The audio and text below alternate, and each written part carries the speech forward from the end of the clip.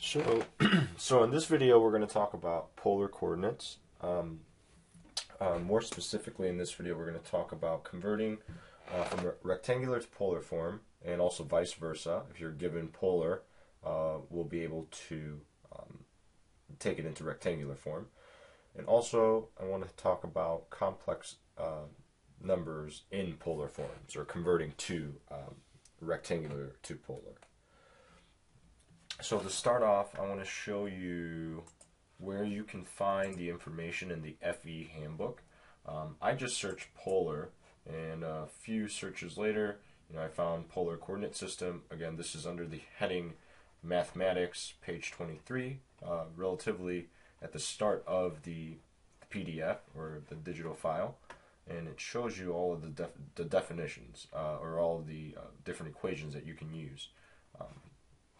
Outlined here. So let's do an example. This will help us see how we can utilize those equations. So for our first example,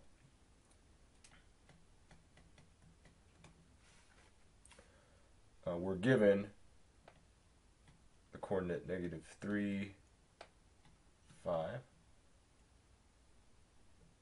and we want to convert it to polar, which is expressed in r comma theta. So some of the relationships that we're going to have to use, as it was shown in the FE reference book, x is equal to r cosine theta, y is equal to r sine of theta, and r squared is equal to x squared plus y squared, and also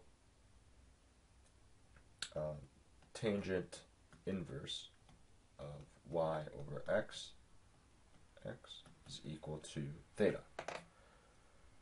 So here's some of the equations that we're going to use.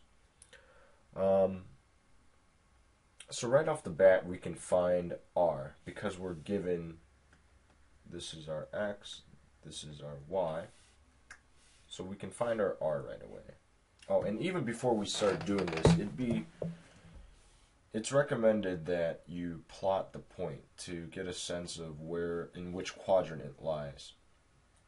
So -3, 5 would put us about here. So we'll call this -3, 5, x, y. This is our rectangular coordinate system. So again, let's go back to finding on r. So if we square root both sides of this equation, our r will equal plus or minus square root of x squared plus y squared, which is -3 squared plus 5 squared. And don't forget the plus or minus here, because we're square rooting. When we take the square root, it's always plus or minus. So this will be plus or minus square root of 9 plus 25, which is simplified to plus or minus square root of 34. So that's our radius. And we can find our theta angle given this formula here. So tangent inverse of y over x, so y will be 5 and x will be -3. So this will give us -1.03 radians, and these angles are generally expressed in radians. You could do it in degrees, but usually they're expressed in radians. So if we look at our polar coordinate axis,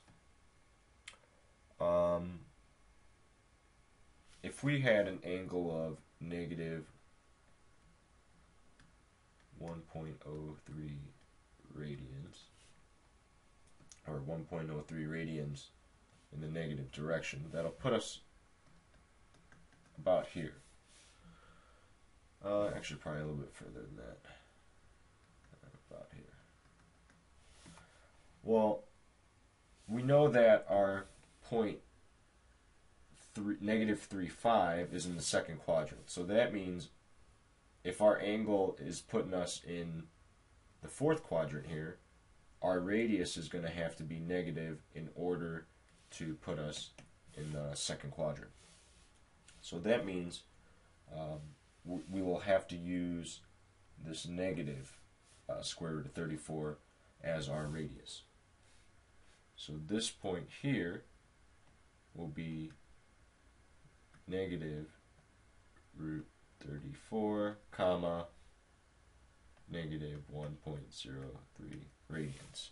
And of course there's many ways to express this point.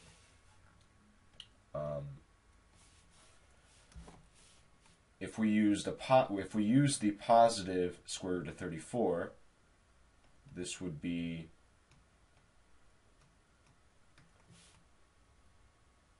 this angle, this negative 1.03 radian, plus, if we want to end up here, we would just have to add pi to this negative 1.03 radian. So we'll call this angle negative 1.03 plus pi 3.14, and that'll give us about 2.109 radians. So this is negative root 34 comma negative 1.03 radians is equal to root 34 comma 2.109 radians. So both of those are correct. So we went from rectangular to polar, and just as a check, let's go back to rectangular form given our answer here. So I'm going to use the positive values. So my r is root 34 and my theta is 2.109. So using this first equation here, my x is going to be r cosine theta. So my r is square root of 34 times cosine of 2.109. And this is about negative 3. I mean, if you punch it in the calculator, you can get like negative 2.98. But that's because we rounded this 2.109 radian. That's a rounded value. So it's about negative 3. And then y will be r sine theta. So root 34 times sine of 2.109. And this will be about 5. So we get back negative 3.5, which is what we want, which is what we started with. And yeah, that's how you switch from rectangular to polar. So for our second example,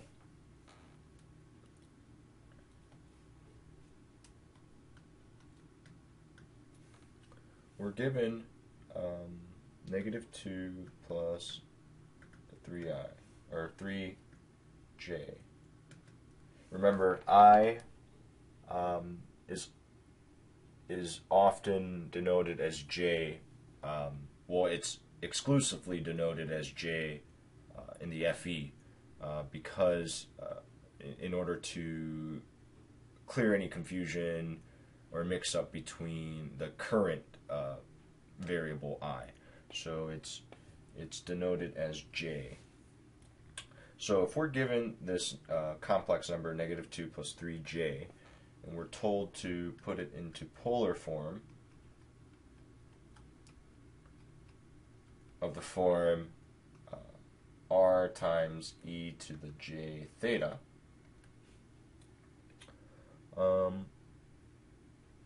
first, as in the previous example, I would plot it just to get a sense of where this lies. So if this is my real, this is my imaginary, negative 2 plus 3j would put us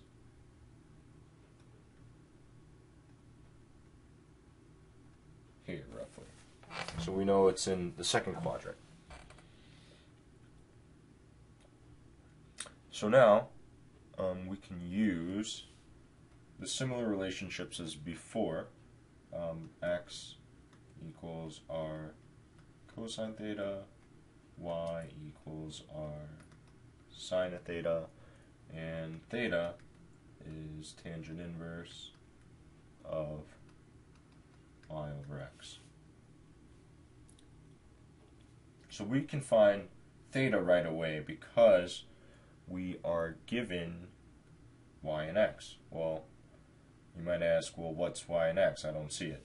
Well, this form here, in general terms, is actually x plus yj.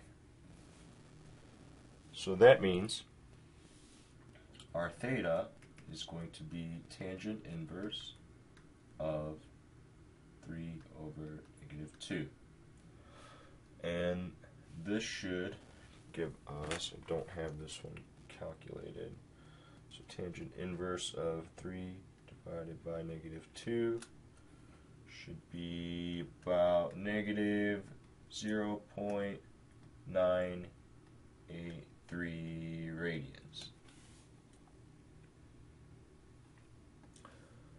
So now we can find our r with the equation r squared equals x squared plus y squared.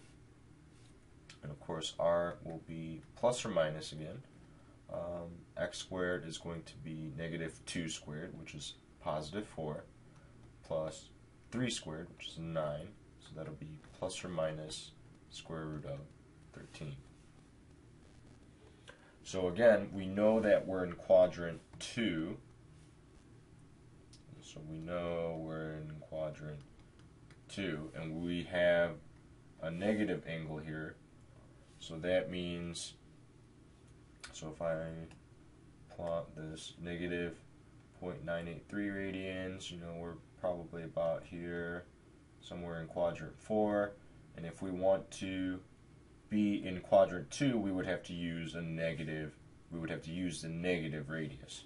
So that means this point up here, in polar form, is going to be negative square root of 13, negative 0.983 radians. And of course, we can use the positive radius value, but if we wanted to do that, if we use the positive square root of 13, that means the equivalent angle that'll put us in quad 2 will be this initial negative 0.983 radian plus pi. So negative 0.983 plus 3.14 radians gives us 2.157 radians. To finish the problem, we still have to put it in this form up here, the r e to the j theta. So that will be root 13